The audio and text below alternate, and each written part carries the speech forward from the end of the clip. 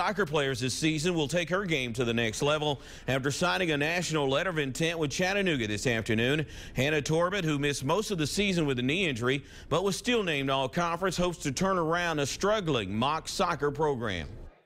The soccer team hasn't been that good, but they got a new head coach, and he's been my ODP coach for a while, and so he promised that he would build the program, and I totally think that he can.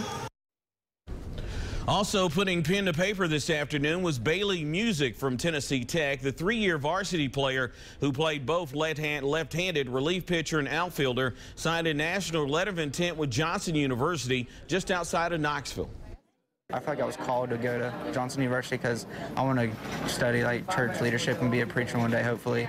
So I feel like it was my calling to go to Johnson. I've been excited to just announce it, and I get the opportunity to play a sport I love with baseball.